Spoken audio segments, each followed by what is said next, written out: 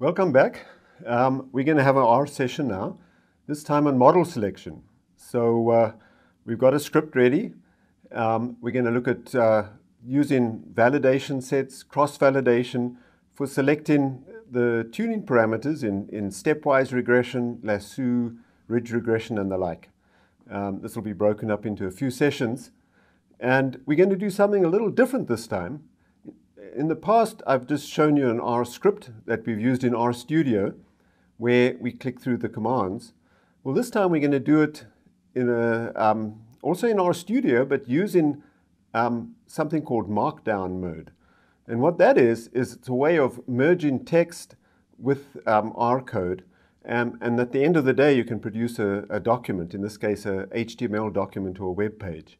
And as you'll see, it's just about as easy to do as using a script, and it just becomes much more useful, especially for making demonstrations. So let's see how this works. Okay, so here's our Markdown script. It's the beginning of it. And you'll see it's got actual just text written in the beginning that says this is an Markdown document, and it's got model selection at the top. And it's underlined with equal signs. And there's a few conventions in Markdown. I'll just click this help pane over here, and you see very simple instructions on how to structure Markdown on the right. So it's very easy to learn. And the R code actually sits in chunks. And so here's a chunk over here. And we just execute code in the chunks just like we did before. Notice the chunks begin with this back quote, back quote, and then R. It's a little incantation, which you can invoke by using a keystroke. And we execute the commands just as before. So here we are. We go library hit ISLR, and we're going to use the hitters database, which is a baseball database, which has a recording of a whole lot of statistics for different baseball players, and including a response variable, celery, which we're going to use as the target for a regression model. And so there we see celery. We notice it's got a bunch of missing values, 59 missing values, which is going to be a little unpleasant for us. So we're going to do something about that. But just for the moment, look at the summary, and you can see all the names of the variables. These are statistics that have been collected during the baseball season. And we're going to try and use these statistics to predict the salary of the player. So missing values there are various ways of dealing with them. We're going to take the easy way out here, and we're going to eliminate any row in the data frame that's got a missing value in it. And there's a nice function called na.omit that does that for you. And we run na.omit, and that'll produce a new data frame, which we just overwrite on hitters here. And it won't have any missing values. It'll have less rows, of course. And then we can just check if there's any NAs in this new data frame hitters. And here we use our with function again, because it's kind of cute. So with data frame hitters, look at the sum of is NA. Are there any NAs in the variable celery? And when we do that, we get 0, which is what we expected. Okay? All right, so the first thing we're going to do is we're going to see how to do best subset regression. So if you recall from the lectures, best subset regression looks through all possible regression models of all different subset sizes and looks for the best of each size, and so produces a sequence of models which is the best subset for each particular size. Okay, and that sounds like a lot of work, but luckily we've got a library called Leaps that'll do that for us. And there's a function in Leaps called reg subsets that'll do that. It will do the best subset modeling for us. And so here we assign to reg fit.full this reg subsets. With celery as a response, it takes a formula, and the data is hitters. And it's amazingly fast. We've got over 200 baseball players here, and it did all subsets, and we got 19 variables, and it did all subsets regression in no time at all.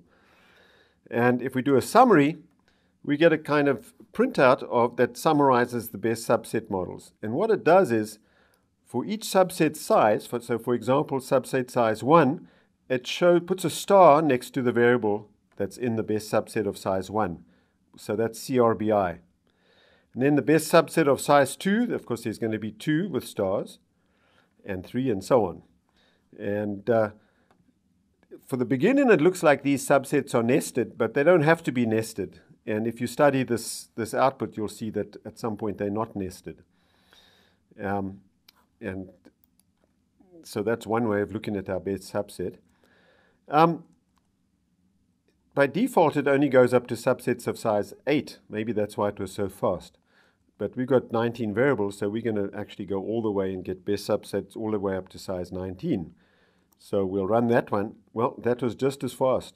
It's instantaneous. And if we do the summary of that, well, we didn't print it out, but we ran the summary, and we'll and then we'll look at the beg your pardon, names on the summary. And the summary, we've just now printed the summary, but this tells you what's on the summary. And it has various things.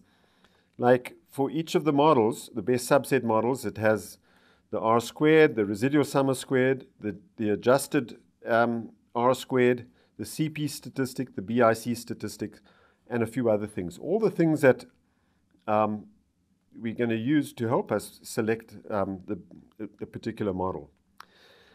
So happily, there's a plot method for well, actually, there's not. We're going to plot the CP component of reg summary. We'll just make our own plot. There it is. And remember, CP is an estimate of prediction error. And here it's plotted. We plotted it against the number of variables and the CP statistic. And the idea is to pick a model with the lowest CP. Well, in this case, it looks like the model with 10 variables is the smallest, and we can just use the function which.min to identify the smallest index of the smallest element of the CP component. And let's just annotate our plot by indicating the point that we've chosen, the best subset model. There we used points to color the point red, the one that's going to be the chosen model. So that's pretty straightforward, using CP to do best subset selection using the function reg subsets. There is a plot method for the reg subsets object. It wasn't the one that we just produced. So let's use it. And it's like a pattern picture. And at first, you have to figure out how to interpret this plot. What it shows is, on this axis here is the CP statistic. Small is good, so this is the smallest CP. This will have corresponded to our model of size 10. And then you see CP getting worse and worse. And then for each value of CP, or each unique value of CP, black squares are ones indicating that variable's in, and white squares are the variables are out. Okay? And so it's an interesting picture. So what you notice is near the bottom of the CPs, the models are reasonably stable. Like this whole band stays the same. There's a little bit of fluctuation over here. What you also notice is that, as we should expect from that previous plot, that bad CPs corresponded to models that had all the variables in, or ones that had hardly any variables in. And so, you get used to interpreting this plot. And it sort of gives a quick summary of all the models, as opposed to just seeing the CP statistics. And now, having chosen model 10, there's a coefficient method for reg subsets, and we ask it for the coefficients for the model indexed 10, and we get a coefficient vector, and it gives you the coefficients of those 10 variables that are in the model. And there they are. Okay, well, so that's the end of the first little session. We'll carry on with subsequent sessions using different methods for model selection. Before we leave, I want to show you how you actually get a nice summary, the HTML file of everything that we've done so far. So you'll notice at the top here, there's a command knit HTML. So we're going to issue that. And it shows us, this is the web page that shows us everything that we've done, but it's formatted nicely. So we get all our commands, we get headings, the model selection, we get our commands, the text is nicely formatted, and we also get the output. The R output is commented with 2 hashes on the side, and then any graphic that we